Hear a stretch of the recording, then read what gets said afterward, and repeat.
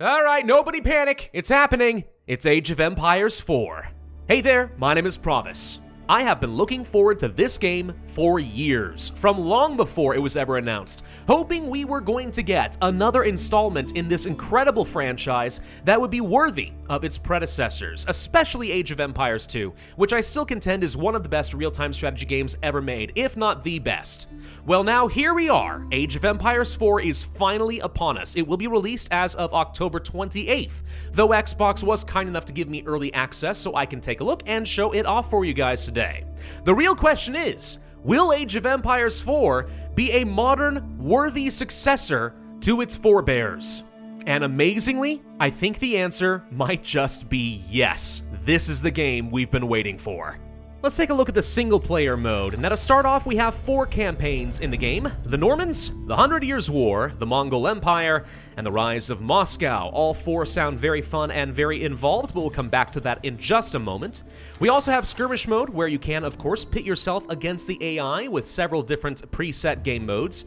And finally, the Art of War, which made its introduction in some of the remastered versions of the previous Age of Empires games. And these are kind of like advanced tutorials and challenge modes that teach you some advanced tactics and strategies and then encourage you to really hone your timing to get this done as fast as possible. Actually, very good tool if you're looking to be competitive in multiplayer. Really challenges you in all the right ways. But I want to start with the campaigns because this is something that genuinely excites me. So for reference, when I was a kid, I loved the Age of Empires 2 campaigns. It was really fun following those historical characters, learning their stories, and enjoying really well-crafted levels. So my expectations for a campaign mode in Age of Empires are very high. But this game actually delivers by following that formula very carefully and then building upon it and telling more story and more immersifying way. I've been really having a lot of fun so far. One thing to note, this game does not follow a single character in each campaign, but rather starts with a major flashpoint in human history and then follows the generations and ripple effects that would then follow. So for example, with the Normans, you'll start off as William the Conqueror with the Battle of Hastings and the subjugation of Anglo-Saxon England. But then you'll get to experience the succession crisis between King Henry I and the Duke of Normandy, ultimately bringing Normandy back into the fold with the Crown of England and challenging France directly.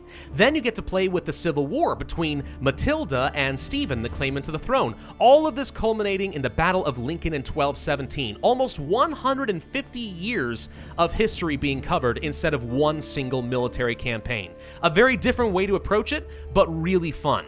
And part of that is because of the way that the developers are portraying this information. At the beginning of each of these missions, they'll show some cinematics mostly comprised of live action shots of the real locations as they are in the modern world today, explaining some of the history leading up to the event, why it was so important, and you'll even get a little information as to the terrain and the tactics and why the battle would be particularly interesting. It's so well done that I actually had to call my teacher wife over and say, look at this and tell me this wouldn't be really cool for kids to watch. It feels like I'm watching a BBC documentary, and I actually was learning something before every different event, which is so cool because I am not uneducated when it comes to medieval affairs. But this is actually so well presented, I'm learning stuff. That's just exciting to me.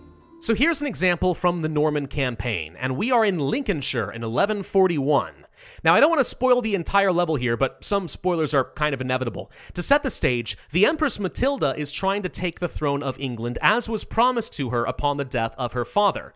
But her lower nobles revolted against her because they did not want a woman to rule the country, so instead King Stephen has claimed the throne. Her forces right now are sieged in Lincolnshire, and she is waiting for her half-brother, Robert of Gloucester, to break through the siege and offer relief to the city. So that's who we are playing with in this campaign. And most of these missions are going to have some sort of unique objective. Sometimes it does require you actually build up a town and an economy and build up your own forces, or in this case, we're going to start off with an army. And in this case, we want to employ ambush tactics to cut off the reinforcements to the siege so we can leave King Stephen isolated. Then we join up with some Welsh allies who will help us break through to the city, offering relief and new supply lines. Then we need to actually break the English siege, conquer their forces, and capture King Stephen so we can bring about a swift resolution to this war. It's a really fun level, and I like the way this information is presented. You get to reenact the tactics and the strategies that were used by these key characters in history in order to turn the tide. Very fun, and every mission ends up being something like this. It's just the objectives will change depending on which role you are trying to fill. Alright, let's go ahead and try out a skirmish, because I know this is something you guys want to see. You want gameplay? Well, I'm happy to oblige. Let's go ahead and play with, let's say, the Holy Roman Empire against the Mongols. On an intermediate difficulty for now. That should be perfectly fine.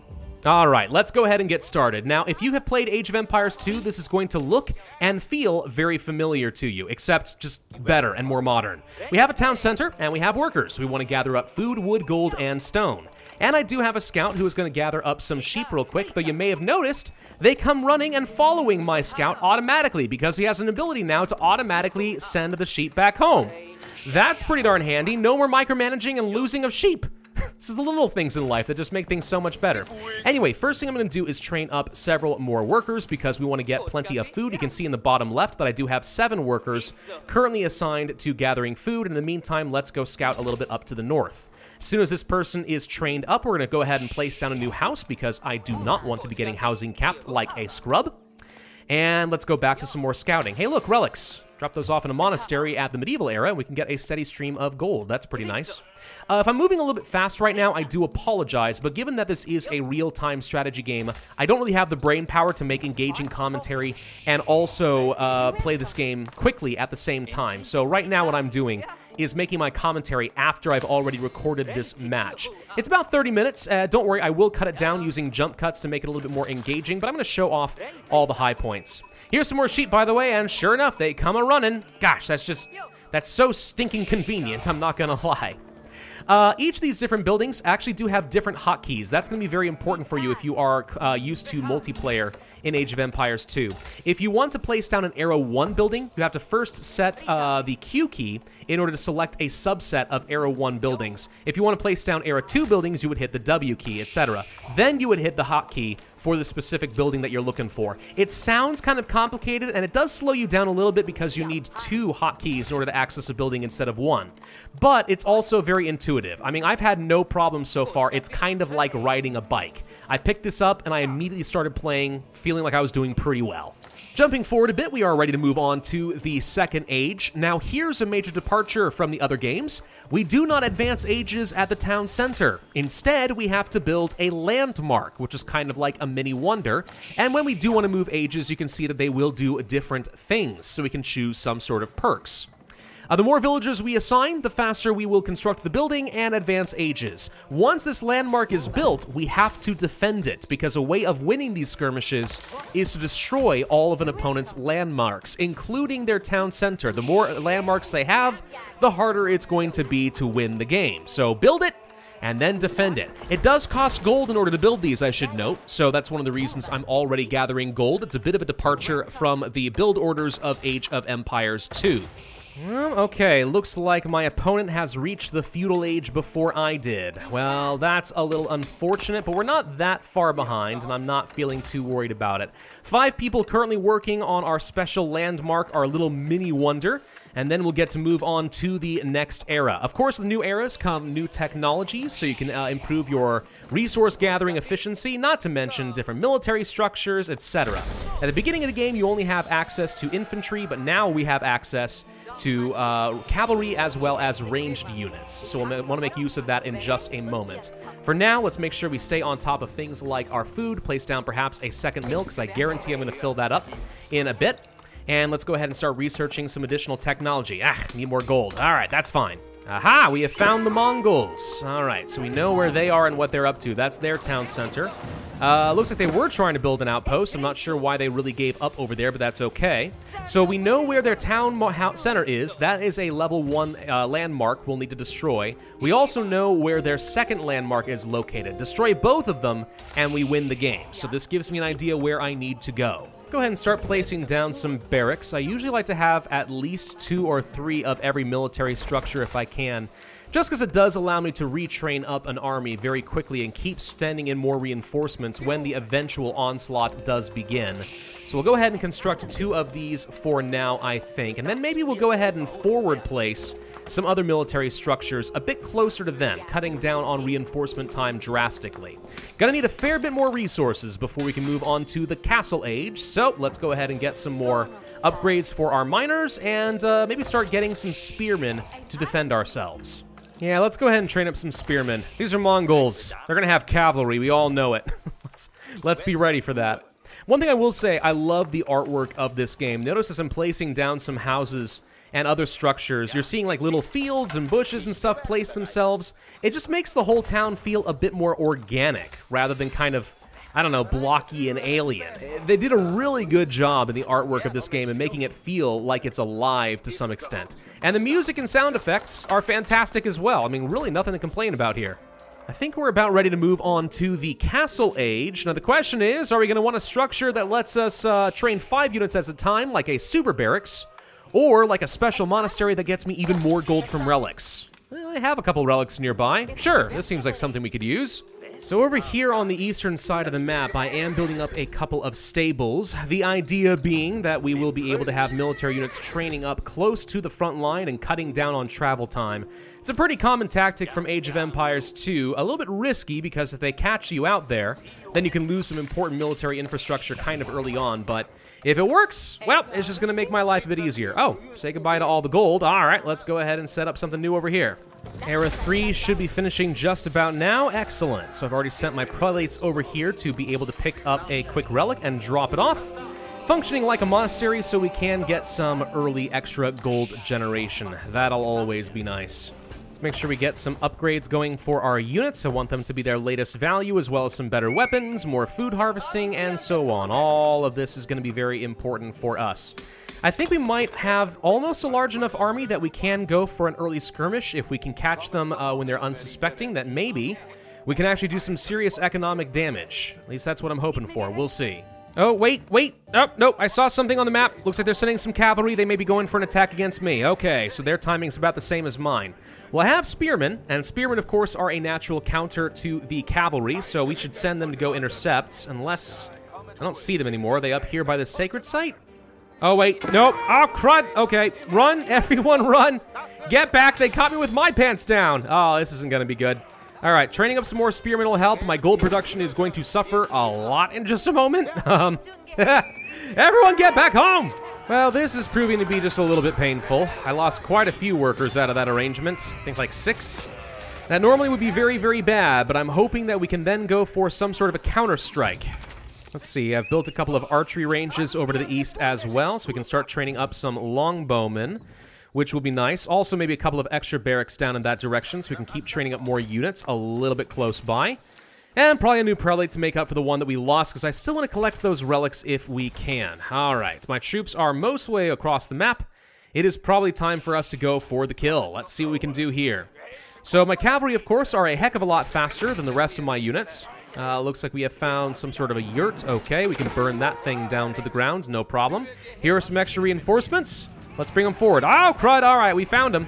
So cavalry are great at slaughtering the archers if you can get them in the back line, but if your enemy has spearmen, then they are going to be taken out pretty quickly. So you ideally do want to be microing your units to try and play the game of rock, paper, scissors, and attack the right types of units for maximum damage and survivability. Use it correctly, and yeah, you should be able to win most of your fights, but it's easier said than done. Sometimes war is just, you know, a giant cluster, and it's really easy to lose track of everybody.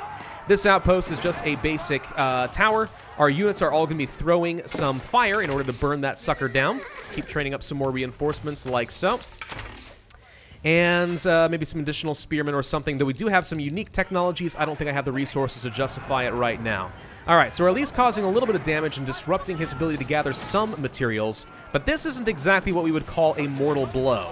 So we need to try to push into his town center, and this may be kind of heavy in losses, but if he doesn't have enough units to defend, this is my opportunity. Okay, see, I've already found some of his military structure, so if we can take out some of these units that are defending and burn down his stables, his archery ranges, and so on, then this should be pretty easy. You know, we're just kind of pressing the advantage that we have right now. We're going to prevent him from training units, and I'm just going to keep streaming more and more units up to the front line. At this point, our economy should be strong enough that we should be able to keep trickling units up here, more reinforcements for everyone that we lose. Alright, we found his town center and his other landmark over here. Unfortunately, with this many people garrisoned, they are peppering me with arrows. This is like trying to take on a fort without any sort of siege weapons. But again, if we can keep trickling up units and he's got nothing, we can win this. It's just kind of a long battle of attrition, but I've got the resources and he can't gather anything, so he's going to run out of steam long before I do. Almost got it. The town center is officially on fire at this point. If they don't repair the building, it will burn down on its own, though because it's shooting at me, I'm still going to try to hasten its demise if we can. Here comes some more reinforcements. Yep, this is all going according to plan. We've just lost almost all of my infantry at this point. It's pretty costly.